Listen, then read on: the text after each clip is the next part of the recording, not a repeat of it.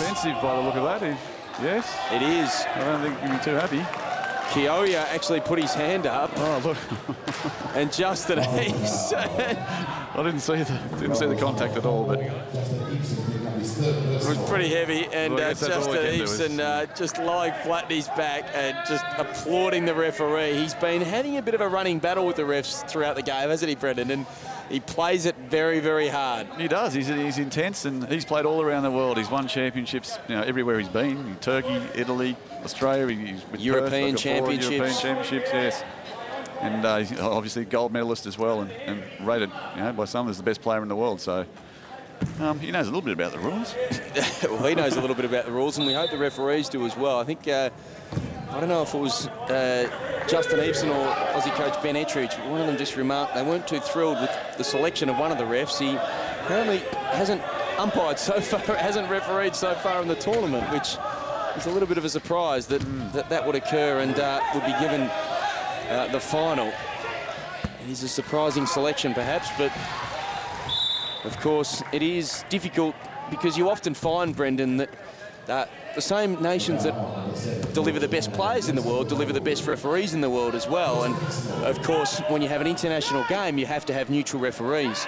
And yes, so yes. The Australian and Japanese refs, who probably get more practice than some of the others and more experience, aren't able to referee this match. Yeah, that's correct, Darren. And at a higher standard, the domestic leagues in those countries are stronger, Japan and Australia.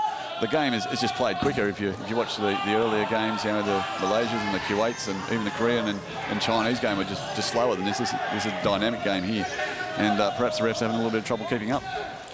Ball thrown up there. It was an attempt from Kioya. Couldn't finish it. Latham just pushing so hard to get down and make position for Eveson to pass in the ball. Great work from Norris. Well, Eveson throws up the shot. It's a foul on Nakazawa. That's his fourth. Number 12 there, Masato Nakazawa. Hasn't scored in the match. He's got 4 fouls. We see there the foul trouble for Japan. 20 personal fouls against Japan, just 9 to Australia. And if we look at the free throw shooting, this won't be foul shots, but Australia's had 22 free throw attempts. Japan have only had 6. And when the margin in the game is 13, you can see there on that graphic that that's how many more free throws Australia have made.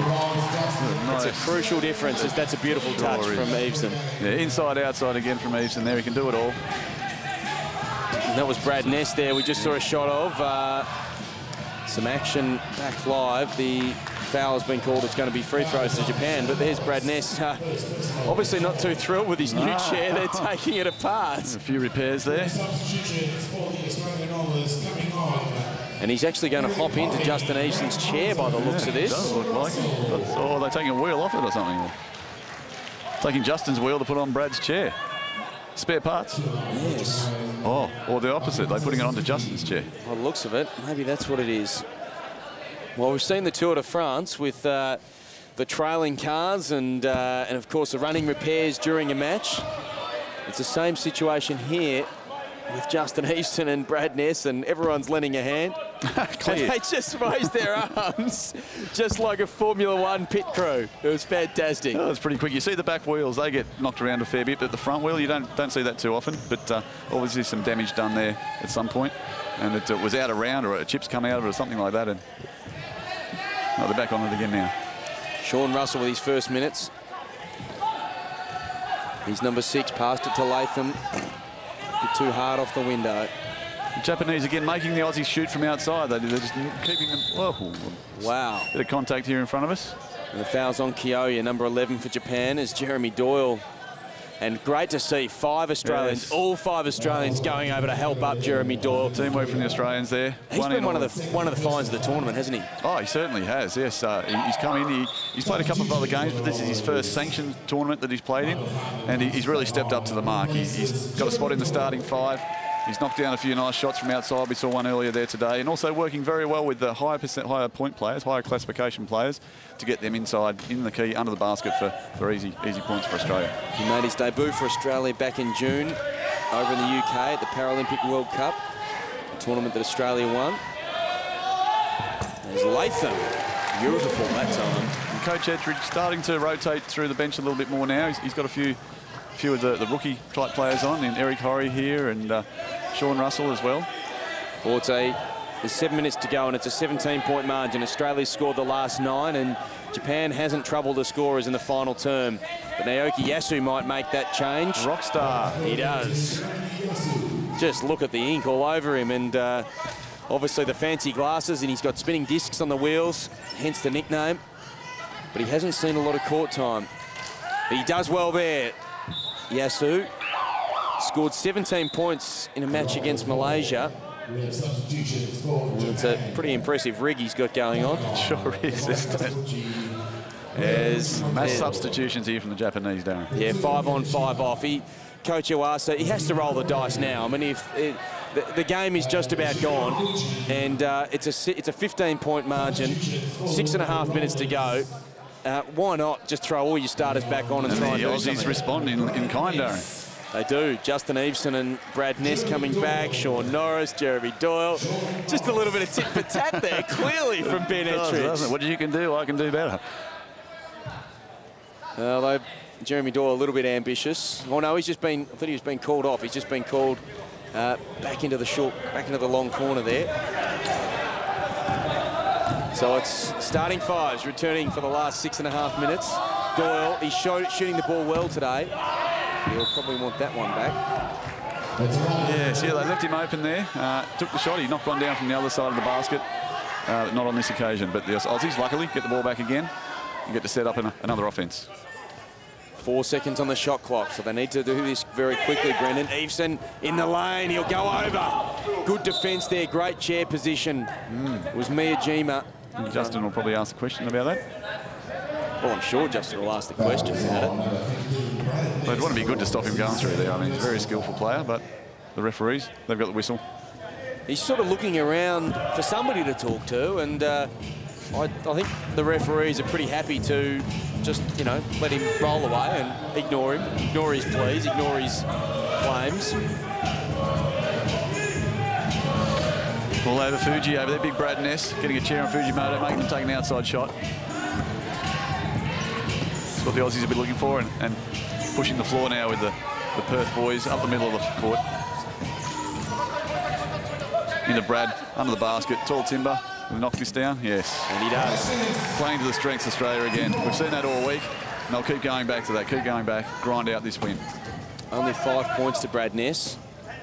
He's been Australia's leading scorer all week, but looks like he'll be pipped at the post in terms of that title by this man, Justin Eveson, who just flicks the ball forward. That was a little bit of an odd decision there from Eveson. I think, yeah, last minute, he'd rather throw the ball away than get an offensive foul. Probably a good choice. I mean, an offensive foul is going to be a turnover anyway, so might as well get rid of it and stop the chair. Fujimoto. Oh, they don't want him to light up. They want to get, that's what he's on for. Oh, it's a 15-point margin. Good ball movement by the Japanese. Shingo Fuji, he's been a crucial player. He's got 4 assists. Able to get a mismatch there, we could see on Jeremy Doyle, so the lower classification player. Good play from Fujimoto to post up a lower point player. Couple of substitutions for Australia. Bisons and Horry on for Doyle and Norris. 4 points on, 4 points off. The Aussie coach just keeping the balance right. It was a pretty careless turnover last time down, and the Japanese have looked after the ball really well since quarter time, and this man, Shingo Fuji's had a lot to do with it. He's controlled the tempo, 8 points as well, and the Japanese have scored the last couple of baskets. It's back to 13 points. You wouldn't say it's worrying or danger time for Australia, but they won't want to lapse for much longer as they're in a little bit of trouble here. 6 seconds on the shot clock. Now 3. Eveson's going to have to throw it up. It's a violation. Not the greatest offense there from the Aussies, but Brad and Justin were caught together down on the baseline on one side with the other 3 players just floating. As we see, Fuji, is it? It was Fujimoto. It was a great pass in from Miyajima. Timed it to perfection. And Ryo Fujimoto will go to the line. So a few lapses from Australia. They've just opened the door for the Japanese. 13-point game. If the Japanese can get a couple of stops and make these couple of free throws and another basket or two, who knows? Well, there's plenty of time left. And the thing for Australia is their offense hasn't been anywhere near as... their offensive options haven't been anywhere near as diverse and varied as they have in previous games. No, the Japanese have done a good job keeping them outside and keeping the tall timber from Australia from under the basket, so they couldn't really blow this game out. But Rio Fujimoto's been ordinary from the free throw line. He's 0 for 4. It's an unusual call, I guess. There's no danger on Mikey here at all, but I guess he thought that the offensive team, the Rollers, were a disadvantage, so he stopped the play so they could go and get him up. Well, that is a strange call. I thought the rule was simply that, because it is part and parcel of the game, that the players' chairs are knocked over from time to time. I did think the rule was that it was only referees only stopped it if a player was in danger. I know, I've certainly sat back there, watched an offense. Yeah, so we've seen it plenty of times throughout the tournament. Yep. Perhaps that comes down to some of these inexperienced referees again. So the Australians catch a break. Good work, Mikey Hartnett. Wasn't it? Great stuff from the low classification player there. We can see he set that up for Brad Ness. Straight through. Half of that basket's Mikey's, half of it's Brad's. Perth boys working together there.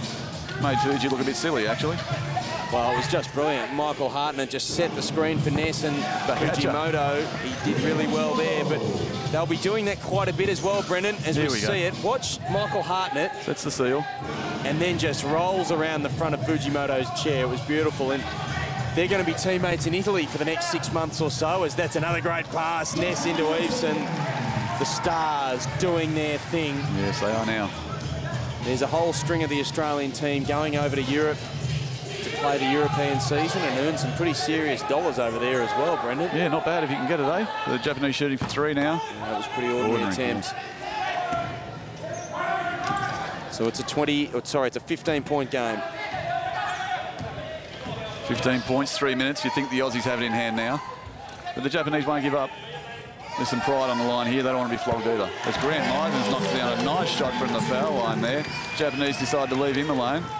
Played over 100 games for Australia has Grant Meisens, and a couple of Paralympic games. Hasn't been one of the big scorers this week. Pretty handy commentator, though, he? He is. He is. Mind you, he's had a pretty handy replacement as well, Brendan. As Darren Flattery will get to him. Tetsuya Miyajima put that away, and there's a just connection there between Brad Ness and Miyajima, and Brad Ness just unceremoniously throws him away. No malice in that, but I don't think he was perhaps as gentle as he might have been either. Yeah, the chairs get tangled together at times, and you're not mates out there, but you've got to get untangled somehow, so... He almost went over backwards. Well, this has been a great game, hasn't it? It has been. Very entertaining game, and the Japanese have really taken it to Australia. It's 15 points. I don't know if that's totally indicative of the quality of the competition. 3 seconds in the key against Brad Ness. I guess a little bit of foul trouble in that third quarter is probably what really hurt Japan when Fujimoto got into foul trouble and being their main scoring threat played into Australia's hands. But Australia made that happen. I mean, we can't take that away from Australia. They played hard all game, and they make it happen. They make it's not good luck that they win. It's not good luck that there's no fluke that they're #1 in the world. It's because they work hard on and off the court. Got great support program, great support from organisations within Australia as well, and it all comes together in a great program, and we see the results of that on the court here today. Well, it'll be interesting. We'll hopefully Olivia McGrath will be giving us some interviews after the game. It'll be interesting to find out from the Aussies what their program will be leading up to the World Championships next year in Birmingham. They've won World Championship medals. They've won 2 Paralympic gold medals, but they've never won the World Championship gold, and they'll go into the tournament with the USA. You would imagine as the favourites. There's finally Fujimoto, when the game is gone, makes his first free throw. He's 1 for 6. When you get to those tournaments, there's no gimme games, or very rarely is there a gimme game, and it'll be very tough. On any given day, any one of probably 5, 6, 7, 8 teams can take out a tournament like that, depending upon the form of the players, and an odd call goes your way or not. So all the ducks have to be in line to take out a top tournament like that. Got to go up, 2 seconds, not enough. Not quick enough, Australia. So a turnover. And as I said a little bit earlier in the call, the Japanese have looked after the ball brilliantly. It was 6 turnovers against Japan and only 1 to Australia in the early stages.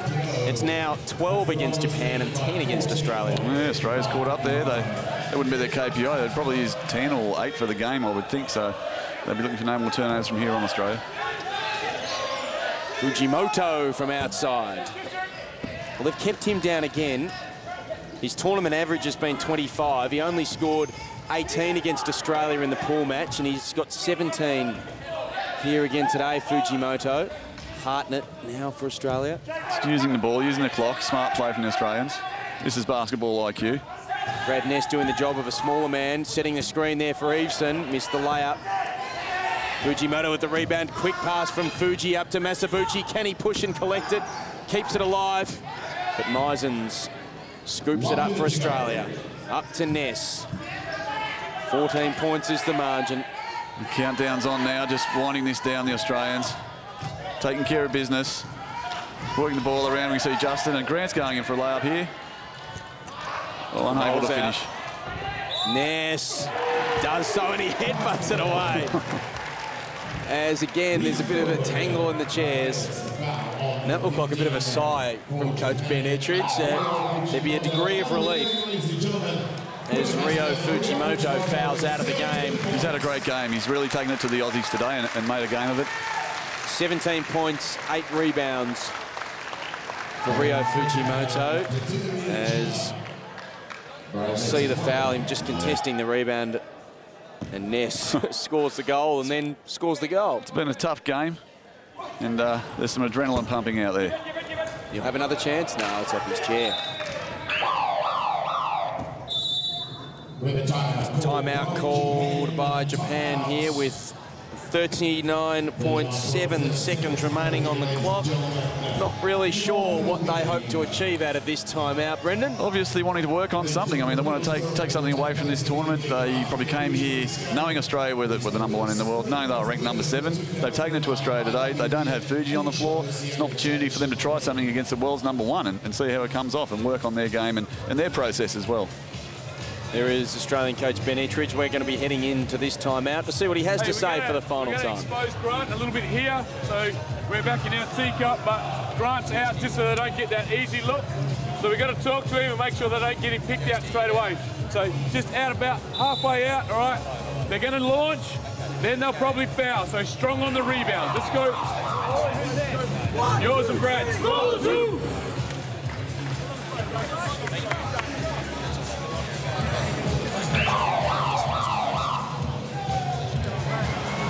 The Australians come back to the floor.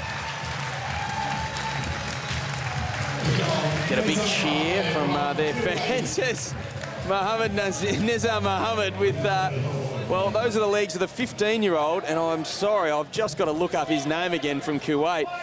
He's the youngest man in the tournament by far. It's Mohammed Al-Gharib, the 15-year-old with 2 prosthetic limbs. He played the last 2 minutes against Australia, and he's just a bit of joking amongst the Kuwaitis. Oh, they're having a great time, the Kuwaitis, aren't they? They won a game. They won their first game today. They came in 5th. Good on them. They're enjoying it. They're celebrating. Mohammed Al-Gharib popped out of his chair a couple of times in the 2 or 3 minutes that he was on the court, Brendan, and he was.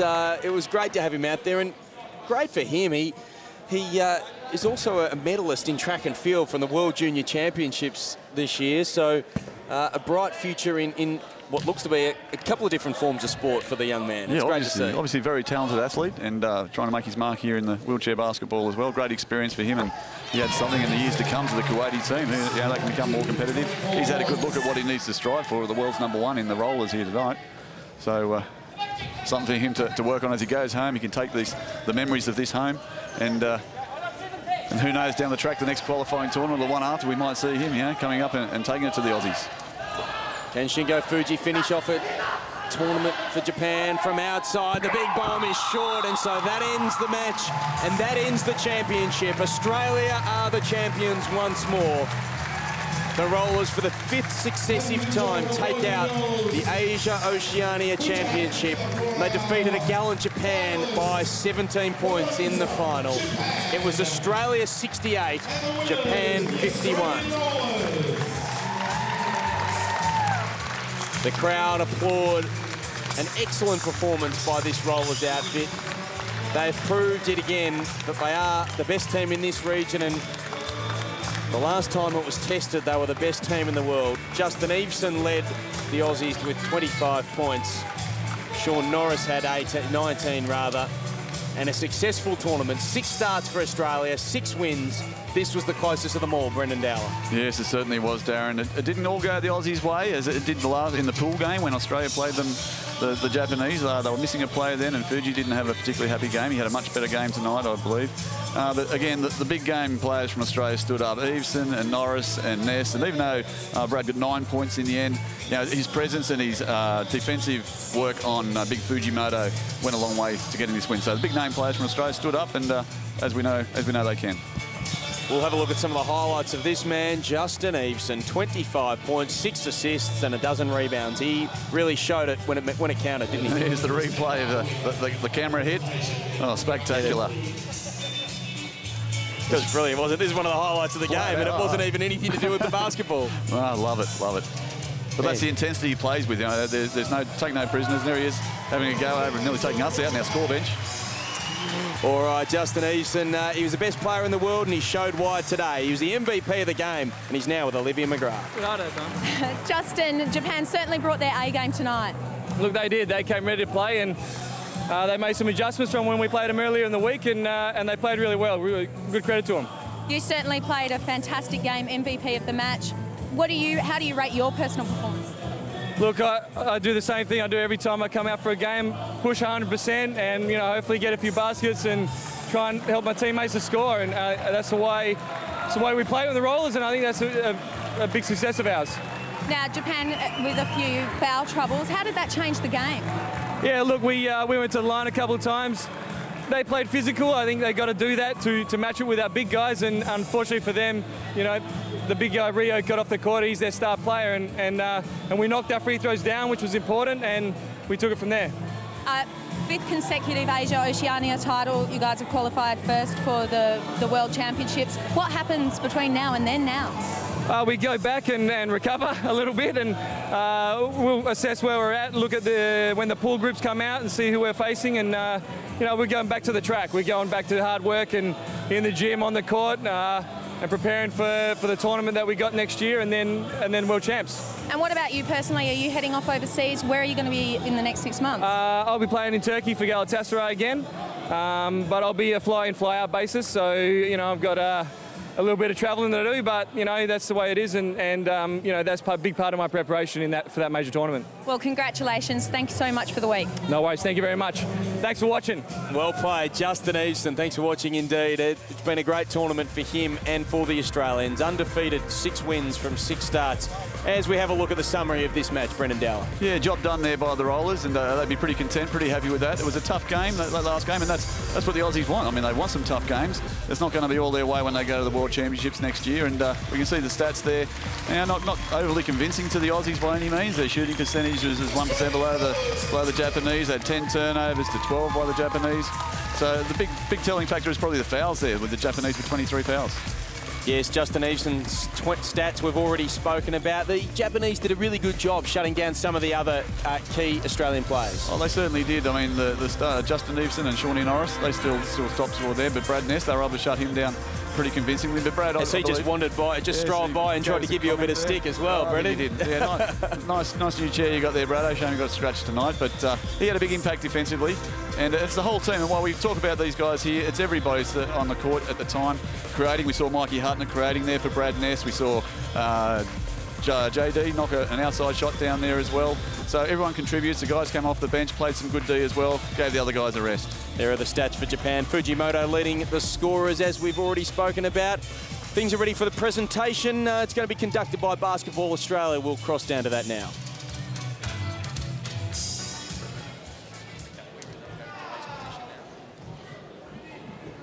Ladies and gentlemen, boys and girls, can I have your attention, please?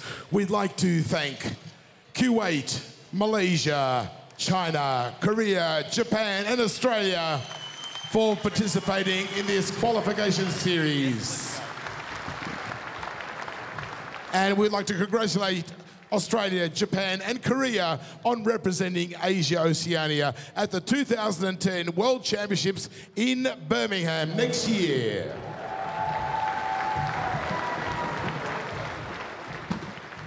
Ladies and gentlemen, I would like to introduce to you the President of IWBF Asia Oceania, Mr. Yuichi Watanabe, the CEO of Basketball Australia, Larry Sengstock, one of Australia's greatest Paralympians and Hall of Fame member for Basketball Australia, Mr. Kevin Coombs, and the Secretary General for IWBF Asia Oceania, Greg Love.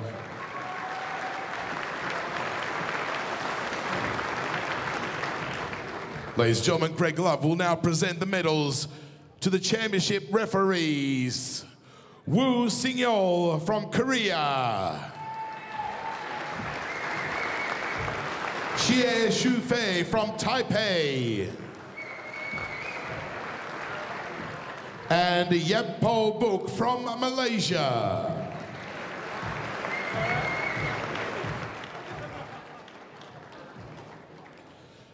Basketball Australia Hall of Fame member Mr. Kevin Coombs will present the medals to the third place team in the 2009 IWBF Oceania Championships.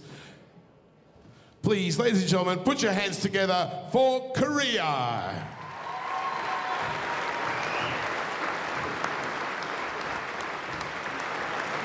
The Korean team, Ho Young Kim, Dong Hyun Kim, Hee Young Chol, Dong Ryo Lee, Kwang Yup Ko, Kyung Sik Jang, Sung Hyun Cho, Chi Won Lee, Sang Ha Baek, Cho Soo Kim, Jin Nam Kim, and Young Moo Kim.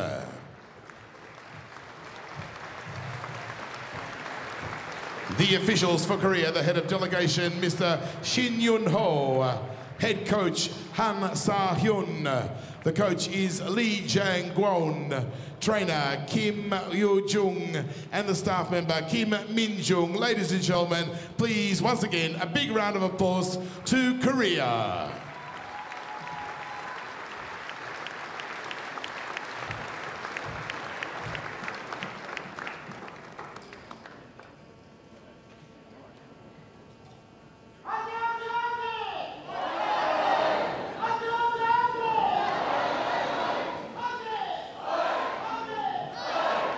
Ladies and gentlemen, now Larry Sengstock, the Chief Executive of Basketball Australia, will present the medals to the runners-up.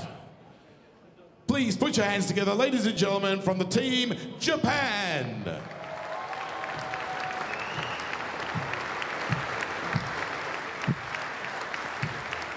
Shingo Fuji, Tomomi Masabuchi, Kazuyuki Tokarin, Yosefu Kogo, Satoshi Sato, Akimasa Suzuki, Naoki Yasu, Kazuyuki Kyoya, Masato Nakazawa, Tetsuya Miyajima, Daisuke Tsuchiko, and Ryo Fujimoto.